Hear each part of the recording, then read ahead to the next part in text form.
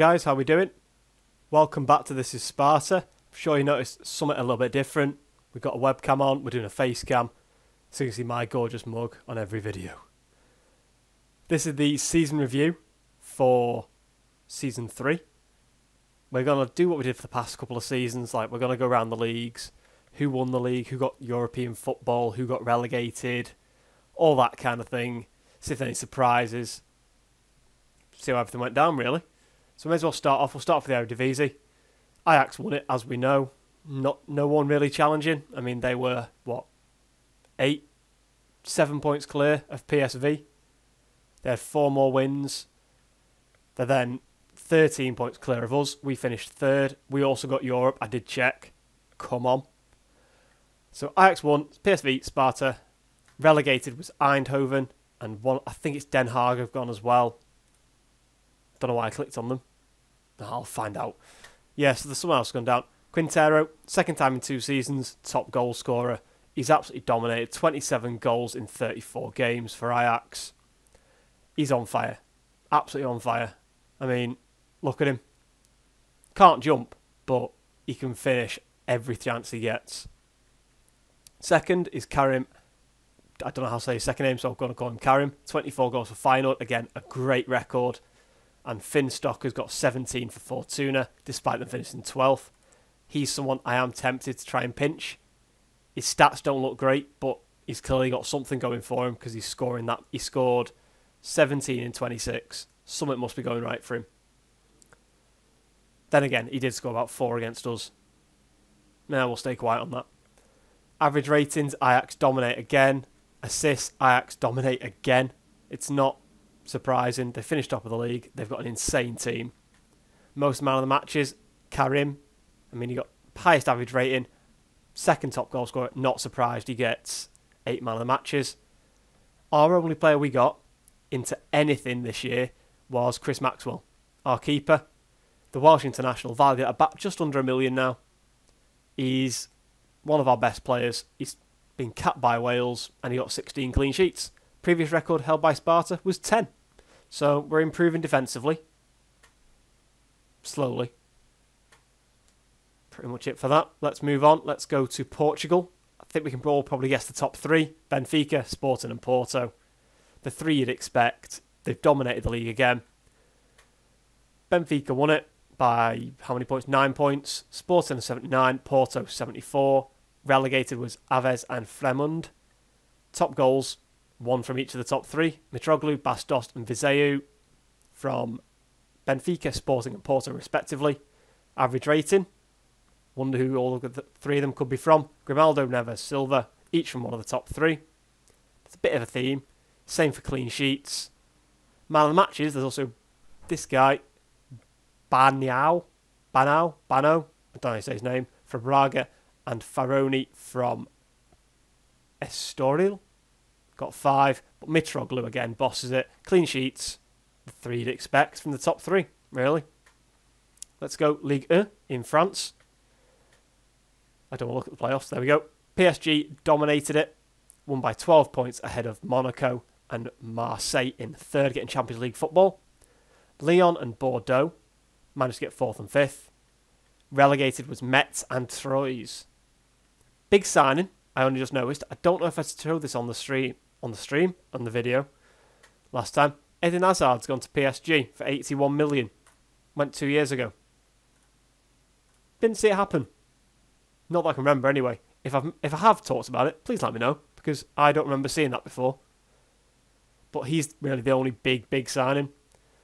Cavani top goal scorer, Falcianetti 2nd, and Gerard Moreno in 3rd from the top 3, as you'd expect. Not really main surprise. Donnarumma. Didn't know he'd gone either. 32 million for him. Good signing. Only joined them this year. Wow. Good sign that for PSG. No wonder they're winning the league with him at one end, Hazard and Cavani at the other. Let's have a look at their team quickly. Donnarumma, Marquinhos, Goulam, Verratti. There we go. Castillo, Pastore, Hazard, Matuidi, Kurzawa, sorry. What a team they... Lucas Prato, Jorrit Hendricks, Draxler, Dembele. That team. Absolutely insane. No wonder they won the league. Well, Serie A, Juve and Napoli. This still hasn't been decided. I don't know when they play the next game. Let's have a look. Schedule. The 2nd. So they play it in 2 days. So at the end of the video, I'll jump back and we'll see who actually wins the league out of Juve and Napoli. Who do they play? Oh no. Capri. Oh, they've got to win that. I've gone back too far. Juve. Who's Juve got? Udinese. Probably should win as well. Anyway, at the minute, I'll do a... Actually, no. Do you know what? We'll just come back to that one when it's actually over, because a lot of that could still change with who finishes bottom, who finishes top. Could all change. 3 teams can still win the league. Let's go to Germany. I know this one's finished. Bayern won it, as you'd expect. Bayern, incredible team. Leverkusen 2nd, Dortmund 3rd. Schalke, Wolfsburg, Hoffenheim, Leipzig, Hamburg and Mönchengladbach, or a German team, make up the top 9 with Mainz just below them in the bottom half of the table. Top goal scorer, is it going to be anyone else really? Lewandowski, Zapata in 2nd and Javier Hernandez or Chicharito in 3rd. Average ratings, Bayern dominating. Top clean sheets, probably, if I'd given you the chance of guessing, you probably would have guessed who got top clean sheets. It's Manuel Neuer. Only 13 clean sheets though for Neuer. But even so, top goal scorer. If Neuer gets top goal scorer, I'd be impressed. Leno in 2nd and Farman in 3rd. Now the one that a lot of people who watch the videos care about, the English Premier League. Here we go. Would help if I clicked on it. Or is it just not loading it?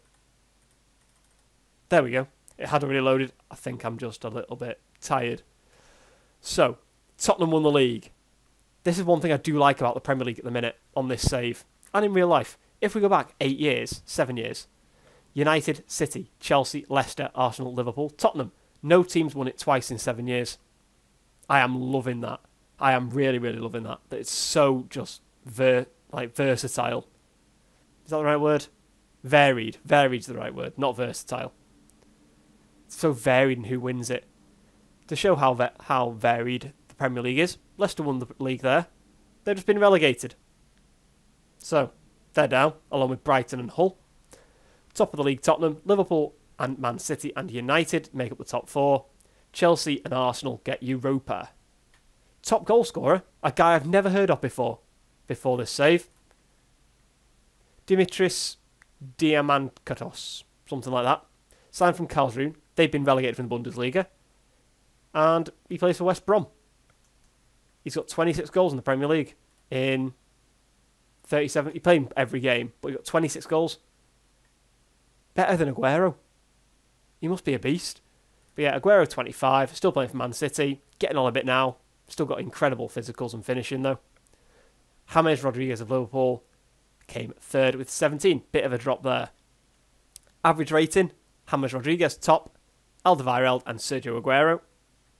Top assist, De Bruyne. Then a bit of a surprise, Solly March of Brighton, who got relegated, and Matt Ritchie of Newcastle, who came 12th. Nobody else. I assumed you'd have some of the top teams up here, but no. Clean sheets, Joe Hart, Courtois joint. David De Gea came 3rd with 12. Spanish First Division. Again, I get the feeling we can probably guess who's won this. I get the feeling Barca and Real. Barca won it, 104 points, dominated, only lost 2 games all season, won 34 of their 38 games. Real Madrid in 2nd, won 29.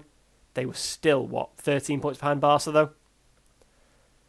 Atletico Madrid, 88 points. Bilbao, 67. Massive drop off there from the big 3 in Spain. But as we go down, you can see the relegated teams are Granada, Alaves and Cordoba. Top goal scorer, it was a 3-way tie for first place. Suarez, Ronaldo and Griezmann, one for each of the top teams in Spain, got 25 goals. Assists, you got Messi on 19, then Sergio Busquets, surprisingly, on 12, and Juanpi on 12 as well. Top clean sheets, you can probably guess well, it's Barcelona keeper, 16, Marc-Andre ter Stegen. Not much really to say about this league, really. It's what you'd expect. The one's still dominating real life. Before I go into the transfer window, I'll just give you a little run through of our team, who played well, who's on loan, who's probably going to be sold or released or whatever.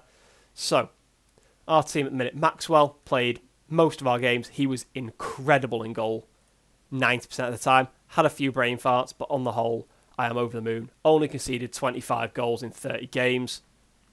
Fantastic player. Lehigh at right back, revelation since coming in on a free transfer. His long throws just give us another dimension, another way to attack. But love him. Floranus, this is someone we do need to strengthen. This centre-back pairing, it's good, but it's not enough to challenge Ajax. We need somebody else in my opinion, or Floranus needs to step up, because it's been him for the for the run-in really of the season. For the majority of the season, it's been Breedijk, who I had big hopes for, shall we say, and he's just not really lived up to them, unfortunately for him. Next to him, Vren's the captain. Again, massive hopes. Average rating 7.11. He is a very good player. He's only one appearance away from his 100th, so I'm going to keep him. But some of anticipation 10, determination 9. It's not really top level. Go back, there we go. And Dye at left back. Decent. Nearly 7 average rating. Not world class though. Never going to be world class. Probably never going to be worthy to challenge Ajax at the top. The Cheese in that registrar role, probably my favourite player on this save at the minute, or definitely one of my favourite players. I mean, only on $4,000 a week. 28 years old. So far, he's been bossing it. I mean, he played in 32 of our games. He got an average rating of 7. Incredible performance from him, especially when you consider who he's alongside in midfield with Brute, still only 20, still learning the game, still improving. Not great yet, but he's getting there. I reckon he'll end up being taken in the summer. Mainly because Arsenal and Arsene Wenger have been trying to pinch him for the past season and a half, and I've said no and no and no. I think this is probably going to be the season they'll offer like 15 million for him, just to make sure they get him. Duarte next to him at the minute, because he's moaning about game time. Again, I don't know if we'll be able to fight off interest for him. Maybe for one more season, because some of these stats are still not brilliant.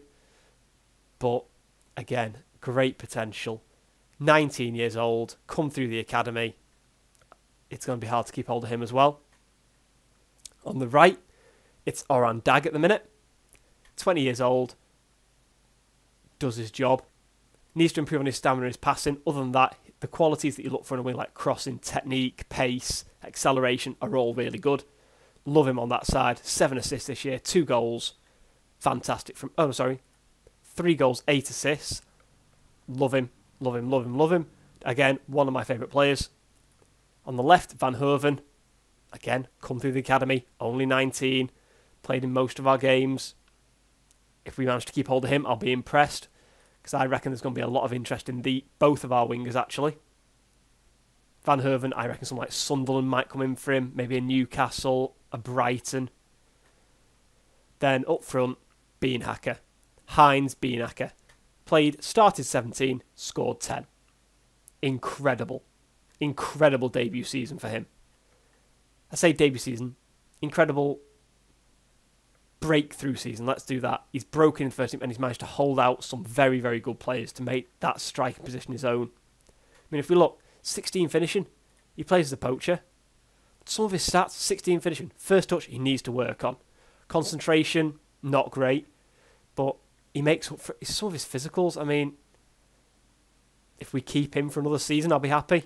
Don't know if we'll be able to. Looking down, I've showed you Breedijk already. Manzoro, brought in this season, I think it was a free transfer. Yep. Done alright when needed. Spearings, done alright when needed. His flair lets him down though. If we can improve that, then we might be alright. He's much better as a deep lying playmaker really, rather than advanced. Brogno, might be time to try and shift him on. He's only played in 8 games off the bench this year. He's earned $1.2 a week. Might be worth keeping his rotation. I'm not too sure, depending on how things pan out with these two. Hoffman, going to be one for the future. Potential's getting a bit worse, despite the fact he's actually played in games. But a lot of his stats are not bad. Like the ones that you need to play advanced playmaker: first touch, passing, technique, decisions, vision. all decent, all above 13. Composure not great. Vision, teamwork quite high. His physicals let him down hugely though. If we can improve them, I think we've got a bit of a world beater there. Could be. Maybe not a world beater, maybe a division destroyer. That's a new one on me as well. Can't believe I said that. Division destroyer. Alright. Shembri won't be here next year. I think it's pretty safe to say he's going to probably end up going. He's not happy about us, about not playing really. So, may as well let him go. Muric, I don't know if we'll keep him. Might loan him out again. Not too impressed. Not too upset with him. He was a free agent signing from Ajax. He did alright for Fortuna. Might be better suited to their level rather than us aiming at the top of the league. Gardner, another free agent signing. Been great since he came in. 7.06 rating. Played in 15 games since, I don't know when we signed him. About January time, February time. But another good signing, similar to Lehigh. Pinto, great when called upon. I mean, played in 3 games in the league, played in 1 in the cup, and did alright. Average rating of 7.18. Tominello, unfortunately for him, lost his place towards the back end of the season to Hines, because Hines was on fire. Still a good player. I'll try and bring him in again, see if Rome will let me have him. I don't know if he'll want to come back. I say this every year. I don't think he'll want to come back because he's not playing full time anymore, depending what happens to Bean Hacker again. And De Vriet did alright when needed in the first half of the season. Didn't really play in the second, but did alright. Goodwin didn't play. Randall did decent when called upon when Lehigh was injured or suspended. Dumfries, might be time for him to move on. Didn't really do much. And Ryan, again, maybe time to move on if he's not happy with playing off the bench to Maxwell. It's very hard to tell what's going to happen with a lot of these players, to be honest. If we have a look at the under-19s, before we go into the end of the video, I'll show you the potential of some of our youngsters. There you are. We've got 1, 2, 3, 4, 5, 6, 7, 8, 9, 10, 11, 12, 13 players with 5-star potential. That is the best I've ever seen. I stand by, this is probably the best team I've ever been at for youth recruitment. I mean, down to here is all 4 stars. And half these won't get, like, Vonk can't get near the team at the minute. And he's 3 stars. He's good enough. He's a good rating for the senior team. Might be time to give him a chance next year. But thank you for watching this season, guys. If you've enjoyed it, make sure you leave a like. If you want to see more, make sure you subscribe. And I'll see you next time.